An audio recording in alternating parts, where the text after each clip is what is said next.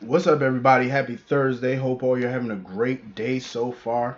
Um, Getting into this episode of GH, I'm happy Brando is finally being brought into the fold where Sasha is concerned because he wasn't believing nothing that she said. When she kept trying to tell him that she was fine, she didn't relapse, he wasn't buying it. And thank God Gladys is there. I can't believe I just said that. But thank God Gladys is there to keep her in the straight and narrow because she gonna need all the help she can get. Um, and Brando finally realized that's why Gladys moved in with them, to kind of keep an eye on Sasha and make sure that she's not, reverting back to old ways. Because Gladys, she recognizes the signs of an addict, somebody who's relapsing and stuff because of Brando's situation, his former addiction.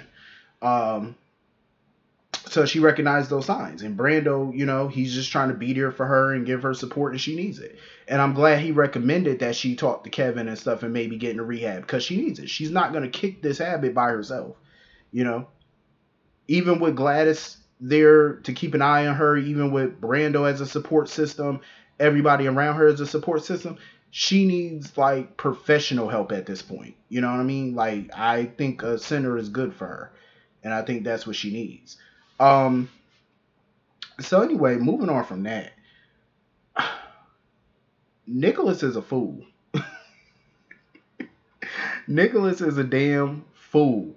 If he really think Esme's not gonna tell Ava or she's not gonna play him in some sort of way, he dumber than I thought.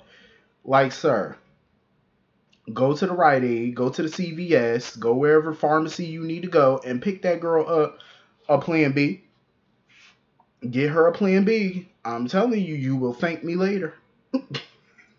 Something tell me she trying to, have a little prince or princess in the oven. I'm just saying, like, you need to clear that up, Nicholas, before that becomes a problem. Because something tells me that may be a problem. Because I'm like, did y'all even use protection in that room? I doubt it. I don't think they used protection because the only protection I saw them use was when they locked that door. So nobody could walk in that motherfucker. I'm just saying. He need to get that girl Plan B, do something, because that's the last thing Nicholas is gonna need right now is her popping up talking about she pregnant. It ain't gonna take a rocket science to do the math. Her and Spencer ain't been having sex lately, so you do the math. You know what I mean? Like, come on now. Nicholas, get on top of this fool. Um, and it's so funny watching Esme and Spencer get upset with Ava because she's changing the rules to his allowance.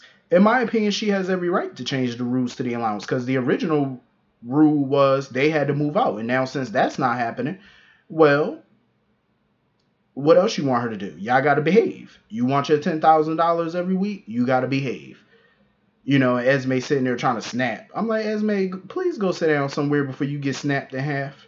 Ava is not the one to play with. Please go sit down. You better be glad Nicholas and Spencer was in that room as your protection. Cause I'm telling you, you better go sit the hell down. Cause the look on Ava's face, Esme, you had a smack waiting for you. You better go sit down somewhere. Cause Ava looked like she's in a dragging mood right about now. She'll grab you by that head and drag your ass down the stairs. Better go sit down, little girl. You don't want to mess with a full size lady. Go sit down. I'm telling you, she's cruising for a bruising at this point. She better go sit down. Cause Ava looked like she's not in the mood for her. Like you keep campaigning for that ass whooping, she gonna elect you. Now go sit down somewhere. I'm telling you, storming out the room. Don't nobody care about you being mad, Esme. Um, and Spencer realized that he ain't got no choice but to take whatever rules and restrictions Ava put on him. He ain't got too much of a choice, and he know it. Um, you gotta do what you gotta do. You want to keep getting that 10 grand a week, better play by the rules. I mean, at the end of the day, Spencer should be happy that Ava's even letting him have the money at all. You know what I mean? Like, don't sit here and get mad because she putting restrictions on you. Be grateful that you're getting access to $10,000 a week. That's a lot of money. And if he don't want it, my ass will take it. I'm just saying. I'm just saying. So anyway, moving on from that, Ava came to the realization that Spencer's little reconciliation with Esme is not for real. Because he kept trying to get out of his restitution duties at the gallery. And he kept bringing up Rory and Trina and all that stuff. So Ava started putting two and two together, like, okay, so you still got feelings for Trina. So you're not serious about you and Esme getting back together. Ava is on to his game at this point. Ava clocked it. She clocked it. And you know, on tomorrow's episode, she definitely gonna push to find out, like, what exactly do you have planned? Like, what are you up to? You know what I mean? Because Ava caught wind of it real quick when he started talking. And that's when people be, like, paying attention to what you say. And that's how they put two and two together real fast. It's about time. More and more people are starting to figure it out. It's about damn time. Because his little plan is taking way too long to work. Speaking of, Jocelyn is another one. She's fed up at this point. Because she know Cameron is lying to her. Like, he's holding back information in regards to Spencer and Esme. She know it. Her whole plan is to break up Spencer and Esme. Even, like, Cameron was not on board with that plan. And Trina's not on board with that either. And I could totally see why they're not on board. Because in my opinion, that it doesn't do you any good to break them up. Because she thinks, well, if they're broken up, then that'll just isolate Esme. And no. I do agree with Trina. If you break them up, what reason would Esme have to stay in town? She could easily just dip off out of the country somewhere and you wouldn't be able to find her to clear your name. So I totally get where Trina was coming from. That's a no-go. That's not a plan I would entertain. I'm just saying. I feel bad for Trina, though, because she does still have a lot of good things going on in her life, but she just can't plan for the future right now. She feels like, the future for her is very, bleak. Like, with this school investigation going on, with this trial coming up, she just feels like she can't plan properly for the future because her future may, have prison bars behind it. Everybody trying to get her to think positive and, think clear and like, you're going to beat this, but it's kind of hard to do. I mean, there's no evidence to prove otherwise for the time being. They still haven't proved Esme's guilt yet. And this trial is coming up quickly. It's coming up soon. But she do need to think about the positives in her life. I mean, you got Rory, I'm just saying. You got good friends that's, on your side and stuff like that. You still got a lot of positives. And now she done got the report back from the school about their findings in this investigation. I really hope they don't expel her from school because I know that would just crush her. You know what I mean? Like, I know it would crush her to get kicked out of that school. So I hope that's not what that report is. Hopefully they decided to exonerate her on that as far as the school is concerned. That's what I'm hoping for. So anyway, moving on from that, Sam still hasn't found this nanny. Esme's little nanny, Maggie or whatever. She still hasn't found this nanny yet. And I'm like, why is it so hard to find this nanny? She has a name on the lady. Why is it so hard to find her? But Carly kept pushing for more and more information. I'm like, Carly, be quiet. Like, you should know, whether you're dealing with the cops, whether you're dealing with a private investigator, they can't tell you every little detail about things. Especially when you're not the one who hired the PI in the first place. So it's like, relax. She wanted to push for who's the source that told you about the nanny. Sam was like, I can't tell you that. And she just kept pushing. Sam was like, listen, I can't tell you all that.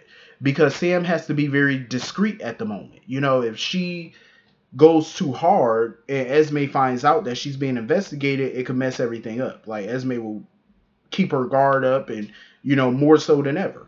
So Sam has to be very careful about this. I'm just as curious as to why this is taking so long to figure out who this girl nanny was. Is the nanny even real? Like, why is it taking so long to figure this information out? Like, let's move this along, please, and thank you. It's so funny the concern Sam and Carly has for Spinelli. Like, Sam was sitting there telling Carly how, oh, Spinelli's behaving strangely. He's dressing strangely now. He's dressing different now. It's called dressing like a damn adult and not some little child that still shop at Baby Gap. Like, I'm just saying, like, he's a grown man. Good. I'm glad Spinelli's dressing different. It's about damn time. You need to get out that little boys department and finally get into the men's department.